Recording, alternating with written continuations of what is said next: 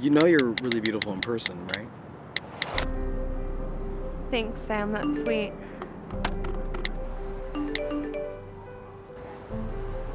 You said you're from New York. Yeah, it's pretty far from Orlando. I bet.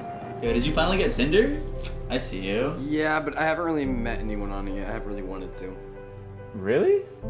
Yeah, she's pretty hot. Why didn't you swipe right on her? There's just something about her.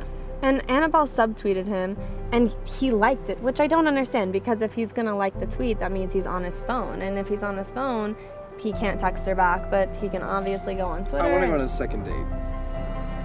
Yeah, me too. That'd be great. Wait, do you have something in mind? Sam! A movie! You just gotta see it!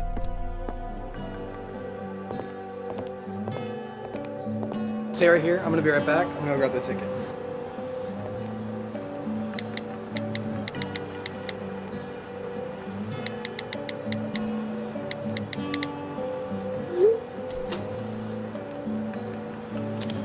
Follow me.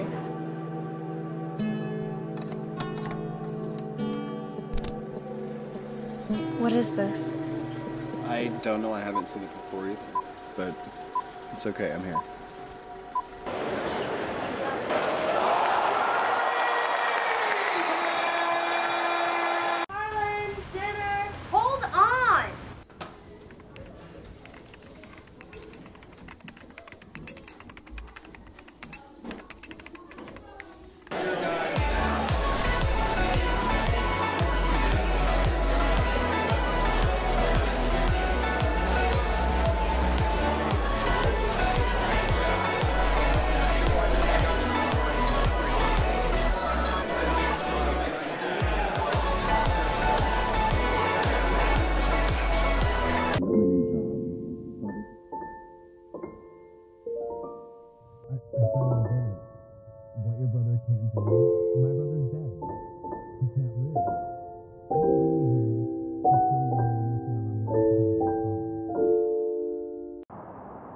You know you're really beautiful in person, right?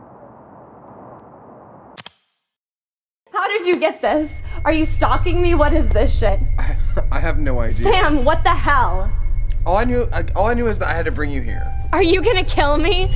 Is that it? It ends with some freaking psycho stalker bullshit from Tinder. Is this a joke? Jesus Christ, Harlan, how could I possibly even do that? I was in the film at the end of it. Sam, just tell me what the hell is going on. Oh my God. Oh my God.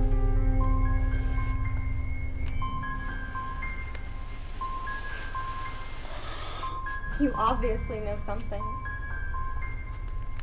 Spill it. My brother and I were driving one night, and he was stupid and looked down at his phone. At the same time, I got a text from a random number. His friend sent him a picture from a party we were just at. A picture.